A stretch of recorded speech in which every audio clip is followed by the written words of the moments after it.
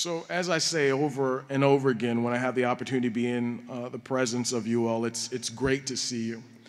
It's great to see you in the numbers that I see you presenting yourself in today. That's encouraging as well.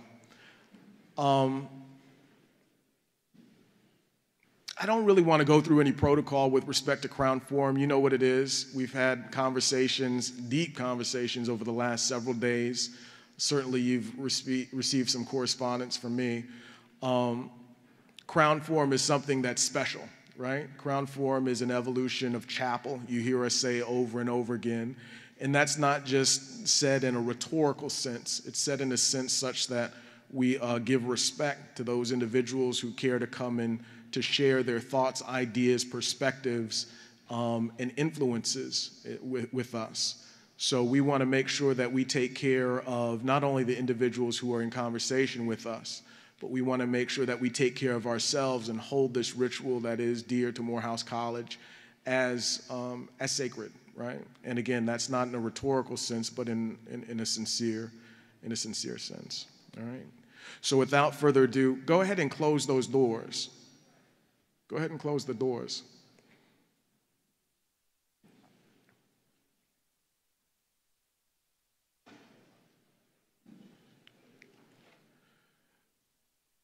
So without further ado, we'll have the commencement of today's program with our opening prayer. Then Mr. Micah Holmes will introduce our speaker for the day, who is Dr. Chris Jones.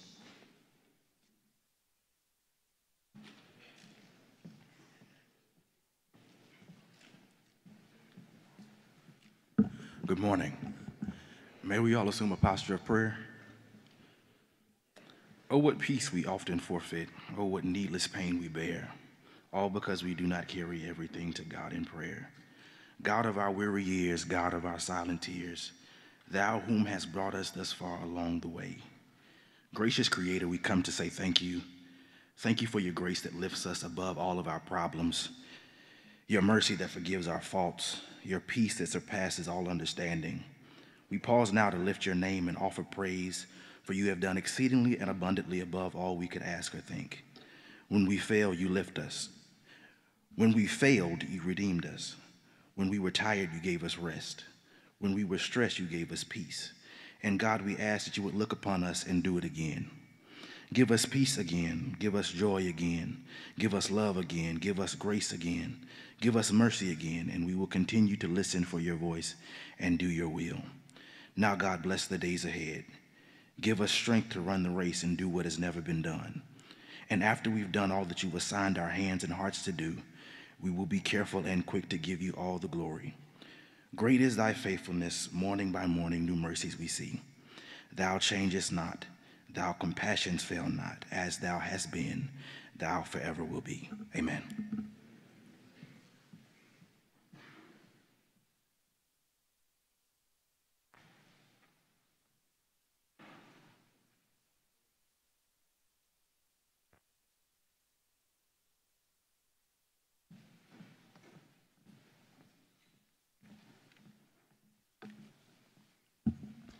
Good morning, everyone. Gentlemen, if you're coming in, please proceed to the front. Fill up as many seats in the front as possible. All right. So how we proceed going forward is that we will have our formal address and our conversation with Mr. Jones. After this, we will sing the college hymn, and Dr. Jones will stay to be in conversation with those who want to be in conversation. So again, good morning, men of Morehouse. We gather today for our beloved Crown Forum amongst the Morehouse community in love and in search of wisdom. Our guest today comes bearing many prestigious titles, including nuclear engineer, executive director, ordained minister, PhD, and the list goes on. But in all things, Dr. Jones is and continues to be a prime example of what a Morehouse man looks like and what a man of Morehouse can be. As a husband, father, and child of God, Mr. Jones has lived life with a strong sense of faith, balancing his love of science with his passion for impacting communities around the world. This faith has led Mr. Jones to return home in a new light and introduce a new light to a place that has been amazing to him, having the courage, dedication to run for governor to ensure every person in Arkansas has the opportunity to succeed. Today, we are greeted by the once man of Morehouse, who is now running for governor in his beloved state of Arkansas, and he is excited to share his wisdom with each and every one of you amongst his congregation. So, without further ado, I'd like to introduce you all to Dr. Chris M. Jones.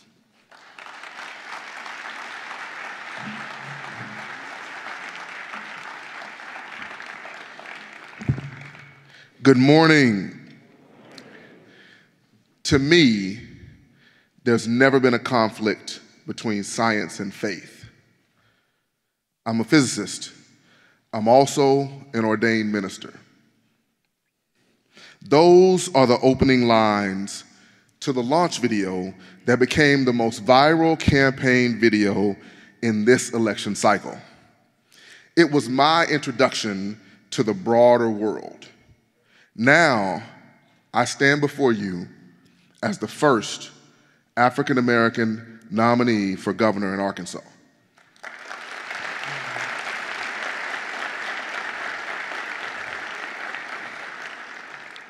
One step closer to becoming the first African-American governor of the great state of Arkansas. It's an honor to be back on these hallowed grounds. Yes, I sat in the seats you're sitting in. I walked the halls you're walking. And so to be here is truly, truly humbling. And I want to start by thanking the good dean, Dr. Lawrence Carter.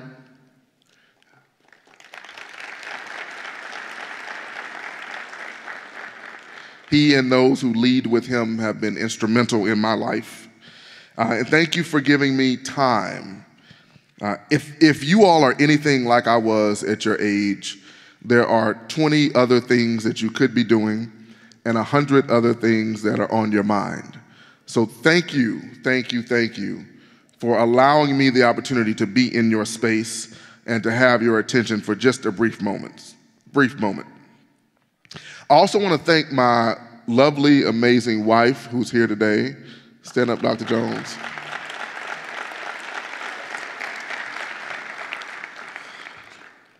As you can see, she is beautiful. Watch it. Hey, don't. I'm from Pine Bluff. Don't let the degree fool you. Dr. Jones was raised in Alabama. She is a graduate of Howard University. It's too soon. We're going to leave that alone. She's also a graduate of Harvard Medical School, where she is now an ER doc. She's a captain. She's a former captain of the Air Force, having served in Afghanistan. She's the state medical director for disaster preparedness. She was working the finish line during the Boston Marathon bombing. She teaches an exercise class. She's the mom of 3 girls, and she puts up with this Morehouse man. So give her a round of applause, please.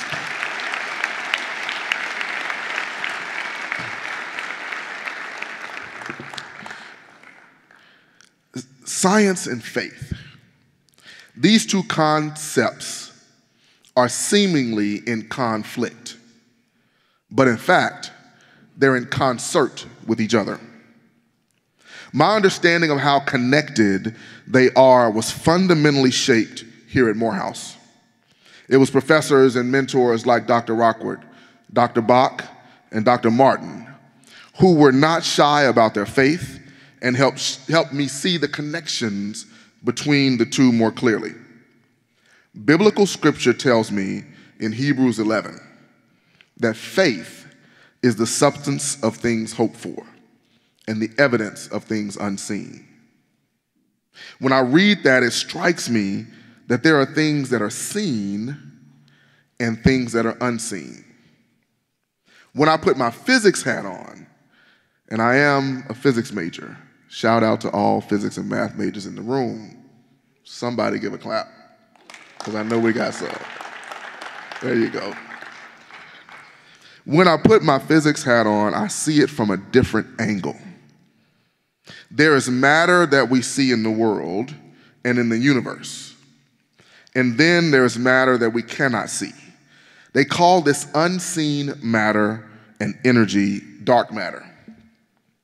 Dark matter and energy make up 95% of the universe, and we can't see it. We can only see 5% of the universe. Only 5% is visible. So I want to talk to you for just a brief minute about the matter of faith. The matter of faith. Say it with me. The matter of faith. One more time. The matter of faith. Now, what if Hebrews 11:1 was really astrophysics in words? What if our recent understanding of dark matter and energy was just us seeing things more clearly? Hebrews 11 tells us that faith is two parts, two components, two aspects. Part one is the substance of things hoped for. Substance is tangible. Substance is real. Substance is seen. We hope for things we see. What if the visible and seen universe was actually what it's talking about? What if that is the 5%? What if that is the visible matter of faith? The second part or component of faith that is outlined in Hebrews is that faith is the evidence of things not seen, meaning it's there. You know it's there, but you only know it's there because of some evidence that actually you can't see. What if it's the 95% dark matter and energy that astrophysics explains? What if dark matter is the things not seen? We only know dark matter exists because of its influence on something else, not because of dark matter itself. Imagine if I punched you in the eye, and then you went back to the dorm. Your friends would see the evidence of my fist, but they would not have seen my fist. That is dark matter. What if dark matter is the invisible matter of faith? Whether we realize it or not, we are influenced by the matter of faith. The 5% visible matter of faith and the 95% invisible matter of faith. My family has lived in Arkansas for over 200 years. We were there well before Arkansas was a state. And if you do the math, yes, that is before the Civil War. They were enslaved. I carry with me a pouch that has 4 things in it. And one of the 4 things is a copy of the census record from before 1867. And on it, my ancestors are an age and a dash. And I often wonder, what visible matter of faith did they have? What could they see that caused them to press on? I wonder if they even saw the 5%. I question how they leaned on the 95% invisible matter of faith, because they had to lean on faith to press through. My grandfather, Paw Jesse Tarns, had a 3rd grade education and he drove a truck. His 3rd grade education was enough for him to know that education mattered. It was his 5%. He saw all around him those who were benefiting from the education they received, and he knew it had to be valuable. That was his 95% invisible matter of faith.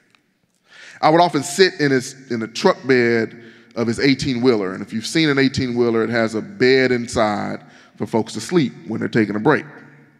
And I remember him telling me, "Big man, get an education, because when you get it in your head, no one can take it out." He knew that education was critical. not because he had seen it personally, but because he had seen the impact that education had on others. He wanted it for his grandson. My life is filled with the invisible and the visible matter of faith. I grew up in a very modest family. We were what I call the struggling middle class. I spent a lot of time riding dirt bikes, eating honeysuckle, and fighting grasshoppers. When I was growing up, I had patches in my clothes. But we never lacked love. And a pivotal year in my life was when I was 8 years old. In that year, I began to see and understand, even without realizing it, that there was a 95% invisible matter of faith that was at work. And in that year, some very special things happened. First off, I heard and began to realize what Dr. Martin Luther King Jr. was saying. Now, I grew up in a town called Pine Bluff, and there's an HBCU there, the University of Arkansas at Pine Bluff. So I knew I was going to a black college for college. I just didn't know where until I heard our fellow alum, Dr. Martin Luther King Jr. And his words inspired me, and so at 8, I said, you know what, I want to go to Morehouse. And also at 8, it happened to be the year of the Challenger accident, the Challenger space shuttle from NASA. That year, they had what was called the Teacher in Space, and Krista McCullough was on the spaceship. And also on there was Ron McNair. And as I watched and learned about their journey throughout that year and sat in the room as a third grader and witnessed the space shuttle lift off and explode, for me, it was a moment to lean in, to say, how can I be a part of a future that fixes the problems and begins to get us back towards space? And I was inspired by Dr. Ron McNair. And I said, you know what? I want to go to MIT, and I want to become an astronaut. And also at 8, my father, who sold insurance, took me in his car, and I think it was a Volkswagen Beetle, because I remember that in that Beetle, in the floor bed, it was so old and worn down that there was a hole in it that you could see right through to the ground. And he took me from my hometown of Pine Bluff to the big city of Little Rock, about 45 minutes away. We were in the mall, and there we bumped into none other than then Governor Bill Clinton. And I was fascinated by this guy because he stopped, he paused, he talked to me, he engaged with me, he saw me. And so afterwards I said, Dad, what does he do? And my dad said, he's a governor. I'm 8, I didn't know. I said, what's a governor? And he said, go look it up. So unlike you all, we didn't have cell phones or the internet or Google. So we had to go home and open up something called the Encyclopedia Britannica, which I know you all have not heard of. Now, we didn't have the whole set, but we happened to have G. And I pulled out G and I began to look at what a governor could do. And I found out that a governor could solve problems and serve people and make a difference in their lives. So at 8, I said, you know what? One day I want to come home and serve as governor. That was a pivotal year because in that year, I began to understand a little bit better the 95% invisible matter of faith that my dreams would be built on. Now, what I did was I held on to those dreams. And when it came time to apply to college, I only applied to Morehouse. I'm not suggesting that you all tell anyone to do that, but I did it. And folks told me, and they looked around and they said, hey, you should apply to other schools. But for me, it was a matter of faith. And we didn't have a lot of money, and my folks I already had 2 of my siblings in college they were paying for. And so the question was, how are we going to pay for this? And I got a call. The 95% invisible matter of faith was at work. And the favorite call I got was when the McNair Scholars Program called. And they said, hey, would you be interested in a full scholarship to Morehouse College? And the only requirement is that you work at NASA. That was the invisible matter of faith at work. And so, of course, I came, and my time at Morehouse was transformative. I sat in the seats you sit in. I walked the halls you walk. My freshman year dorm was Graves Hall, and I've seen one of my Graves Hall. There you go. Come on now. I see you.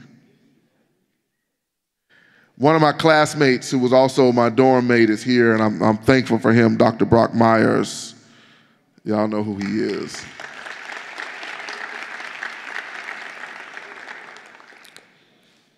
Is that Joe Carlos? Watch out now. And so my life was transformed in this space. And the bonds we formed, I formed with the Brock Myers of the world and the Joe Carloses and the Ron Falls of the world. We were iron sharpening iron in the hallways of Morehouse College. And we formed an unbreakable bond that we still hold today together as Morehouse men. And when I got to Morehouse, I knew I wanted to major in physics, but I decided to also get a math degree. People thought I was crazy, and most folks told me I couldn't do it in 4 years, which is the time I had, or else I would not have a scholarship after that. I didn't know how to make it happen, but I found a recent graduate of physics and math, and we sat down and mapped out a plan, and the plan wasn't easy, but it was the 5% visible matter of faith that I could hold on to. Then I decided to do the insane. Something told me to run for student government president. Now, I have to admit, it was crazy, because I was already a double major. And that semester turned out to be one of my worst academic semesters of my career. I ended with a 1.9 GPA that semester. Right. Don't do that. Don't do that. But I learned so much. And even failing in those classes and even not performing the way I could taught me so much about the visible matter of faith and the invisible matter of faith.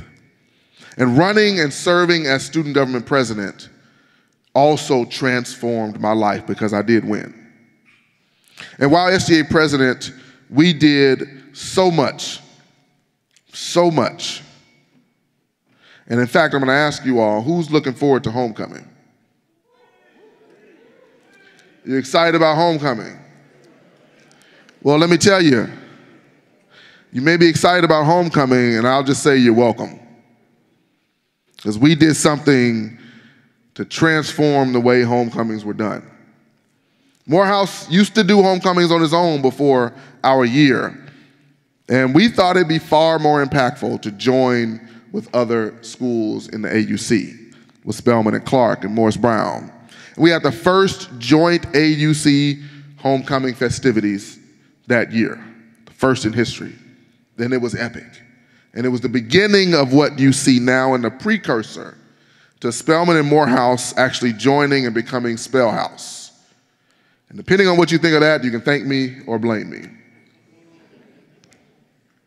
All the while, though, my eyes remained locked and laser focused on the next goal. So when it came time to apply to grad school, I only applied to MIT. Now let's be clear again. I am not suggesting you do that. You have to follow your own path and your own journey, but it was mine, and I was 100% committed to it. And once again, others thought I was crazy, and they thought that something wasn't right. And it turns out I actually had a conversation with the then president of Morehouse College, Dr. Walter Massey. He was a physicist, and he ran the National Science Foundation, and he was the chancellor of the University of California system. And when we were talking, he said, "Chris, you're a good kid. I know you have dreams. You need to apply to some other schools." And I looked him in the eye in his office and I said, "Dr. Massey, thank you for your mentorship. Thank you for everything you've taught me and given me and done for the school. But for me, it's a matter of faith. It's a matter of faith." And so I had to step up and stand on not only the 5%, but the 95%. And sitting in his office, he shook his head and said, okay. And I'm thankful for God and how it turned out. I knew and needed to understand the 5% of visible matter of faith that I could see, and I needed to trust the 95% invisible matter of faith that I could not see. That belief and understanding took me on an outstanding journey through MIT, where I got 3 more degrees, 2 masters and a PhD. It took me through teaching high school, through serving as assistant dean at MIT, running a nonprofit, doing management consulting, running the Arkansas Regional Innovation Hub, and now becoming the first African-American Democratic nominee for governor of Arkansas.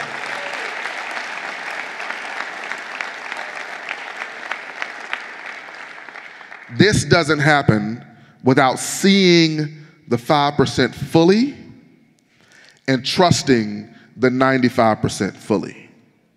To this day, people told me I was crazy to run for governor. But what they don't know is that the foundation that I received right here at Morehouse has prepared me for this moment. Now, as you contemplate understanding the visible 5% matter of faith and trusting the invisible 5% matter of faith, know this: there are things you have to do. Understanding the visible requires you to look inward to appreciate what you're made of, and look outward to appreciate what's been put on your path. Let me say that again. Understanding the visible 5% requires you to look inward to appreciate what you are made of, and look outward to appreciate what's been put in your path. Trusting the invisible 95% requires you to ask questions of things that happen, to seek understanding of what is happening and why it's happening. You won't always get an answer, but over time, patterns will emerge. Let me say this as well. The most critical thing you can do is to be the 95% for others. Be the force for someone else that moves them along even when they can't see you. Be the matter and energy that shapes their journey in a positive way. At the Innovation Hub in Arkansas, we were the 95% for businesses doing work all throughout the state, because we pulled together resources that benefited them and gave them the lift. While at Morehouse, we were the 95% for the last Democratic governor of Georgia, Governor Roy Barnes. We organized a march for voting, and in that march, we registered people to vote in the neighborhood and at the school. And our march included none other than Maynard Jackson and John Lewis. It made a difference. You can be the 95% for others. And remember, the seeds you plant will become the fruit you eat. The seeds you plant will become the fruit you eat. So plant good seeds in others. Now I want you to do something. Pull out your phones. And you're quick to do that. Like you're ready. This moment matters. When you pull out your phone, I want you to take a photo of yourself or you with someone else, but capture this moment in whatever way you want to capture it. Go ahead. I know you're not shy about taking photos of yourself. Come on now. Feel free to take a photo of the room. Look out now.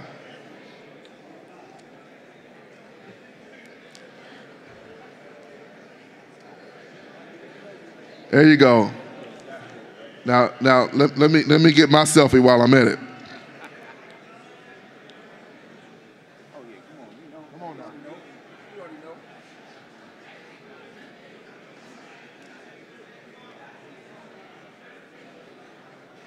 Let me get a video here. Hold on.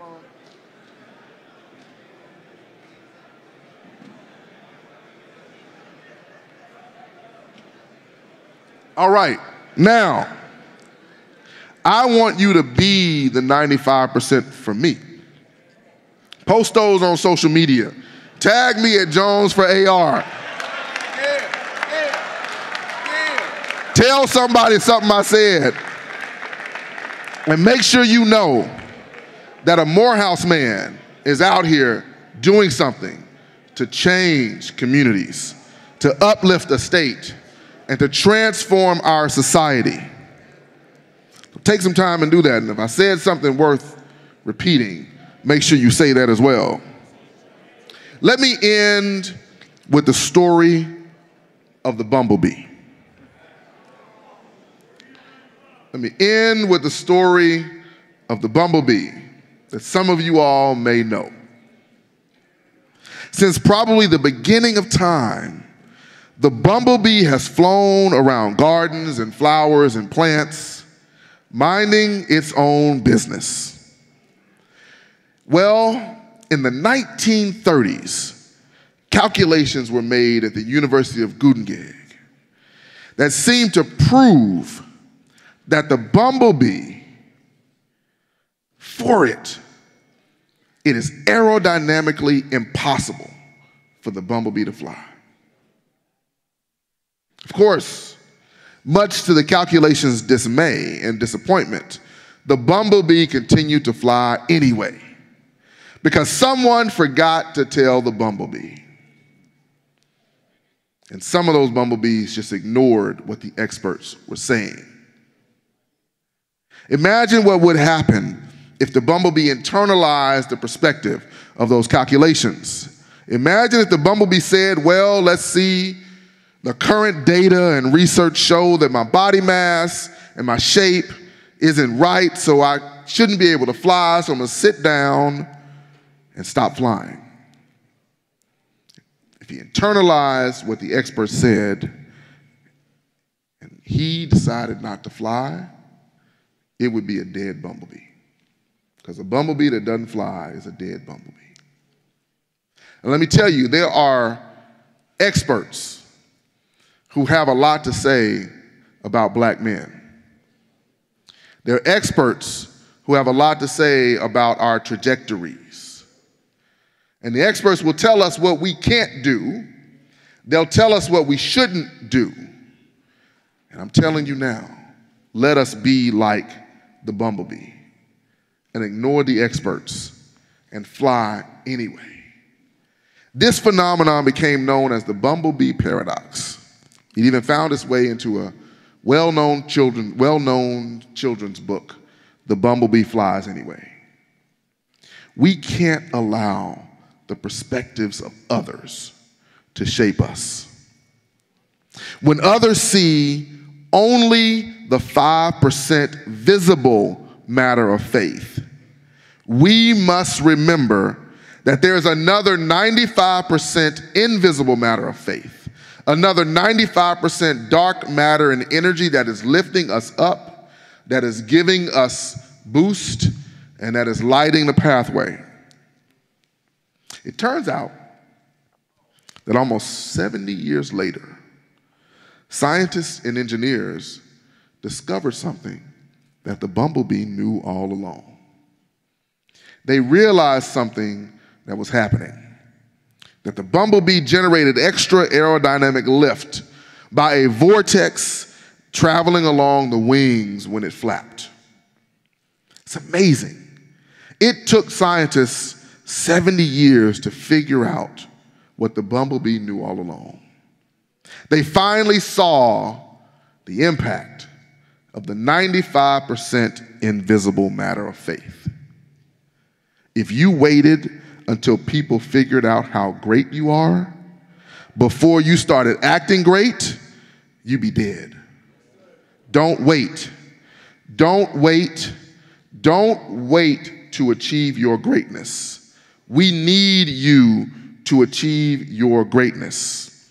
Morehouse shapes you to achieve your greatness. At times, Morehouse is your 95%.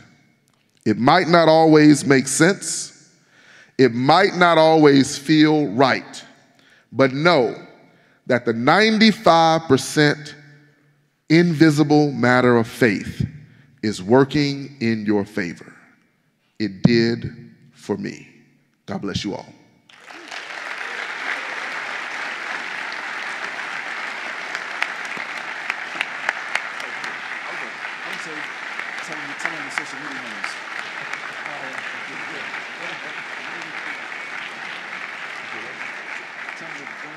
Give it up one more time for Dr. Jones. One more time for Dr. Jones.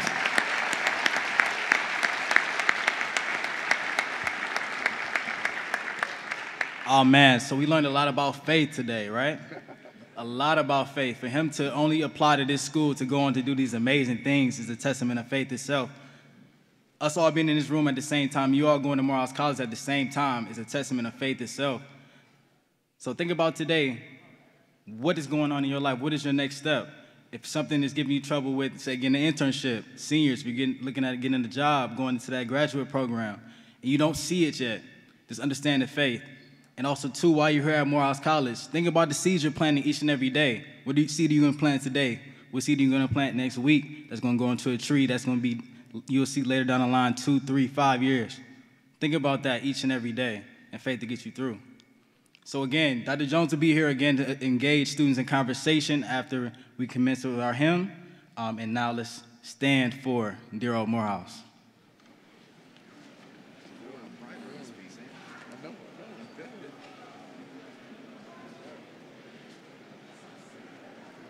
Right over left. Come on now, get it right. Right over left, let's do it.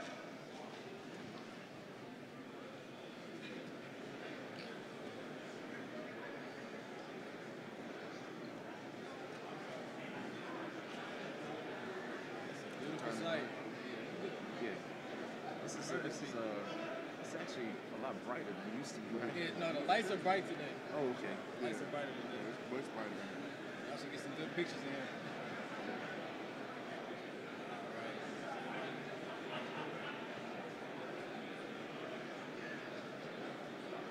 Good. All right. 1, 2, 3.